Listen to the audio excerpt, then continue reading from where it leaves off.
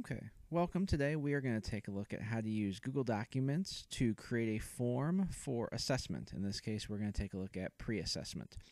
So the first thing we need to do is go to docs.google.com, and I am logged in with my free Google account. If you do not have one of those, you will need to create one of those to create the form.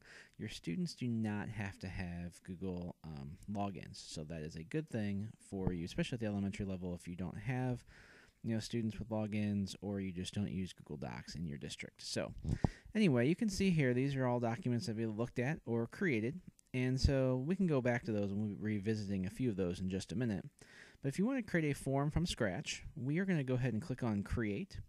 And you can see we have some choices, but we're going to choose a form. And so our form is going to appear here. You do have the ability to change the theme. I'm going to keep mine looking plain because at this point the theme doesn't really mean a whole lot to me. I want to create a quick and easy assessment that I can pre-assess my students' knowledge and then use that to go ahead and drive instruction. So I'm going to go ahead and give this a title.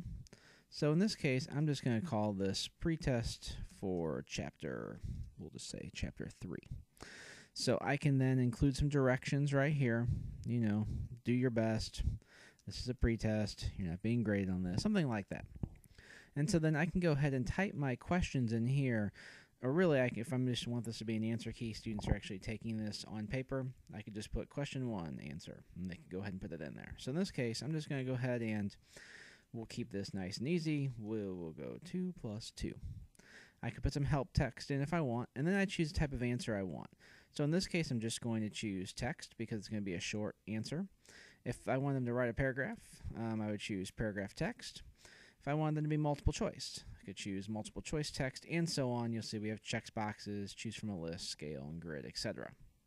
So when I have that question done, I can then mark this if I want this to be a required one. But in this case, I'm going to go ahead and set this back to text, and we'll go ahead and mark this as required. So this question is done, so I'm going to go ahead and click Done. So you can see here I have question 2 that is automatically there for me.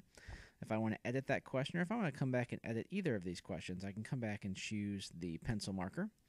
So with this one, I can, say order these numbers. And again, I'm doing a math example, but you could really use anything that you want to. This could be social studies, could be science, could be language arts. I'm just picking something nice and quick and doing math. So they're going to order some numbers here for us. We'll only put 3 of them in just to keep it nice and simple.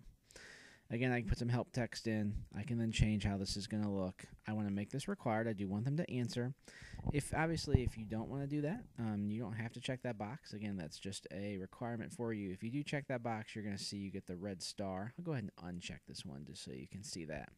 So I have 2 questions on here, one being required, one not. If I want to add an additional question, just go up to Add Items, and you can see here are those different areas where I can go ahead and add. I can also do a page break or a section header if I want to kind of section that off a little bit. But I'm going to go ahead and just leave this at 2 questions just for the sake of time here.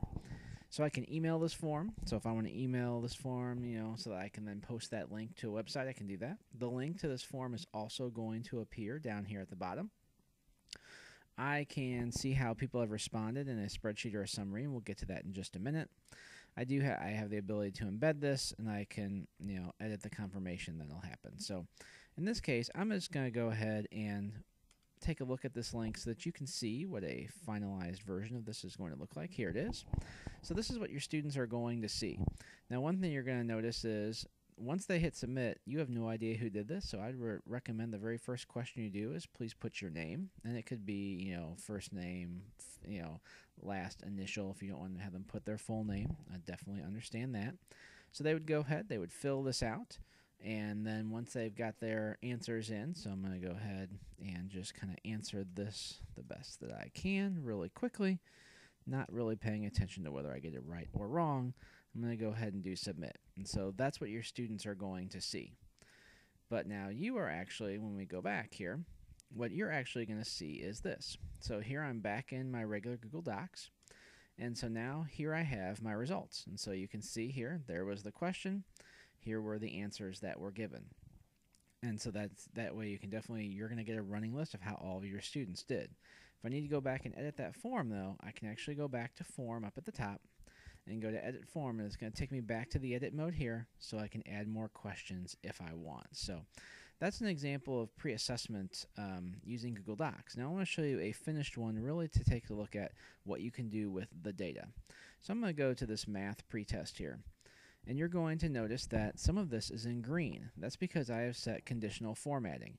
And the reason I have done this is I want to go ahead and actually have the correct answer show. It helps me visually make good decisions on instruction, because now I can see how the entire class did on this individual question. So I can see if that's a skill strength or a skill weakness.